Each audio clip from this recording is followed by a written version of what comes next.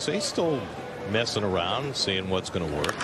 Canha drives one to deep left field. Forget that. Anderson watches that ball sail way out of here. Mark Canha with his first home run of the spring, and the Mets tie the game 1-1.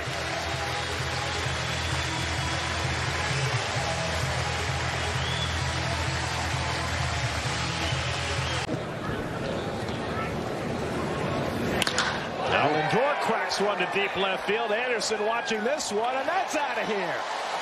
Back-to-back home runs for Canha and Lindor. And it's 2-1 New York.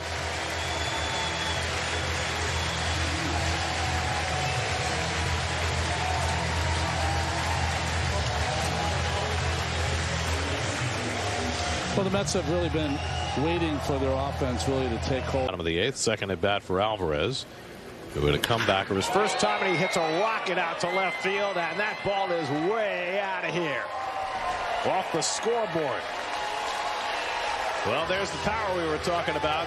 Francisco Álvarez with a monstrous home run. The Mets' third home run of the night makes it 9-3 New York. First pitch fastball hunting.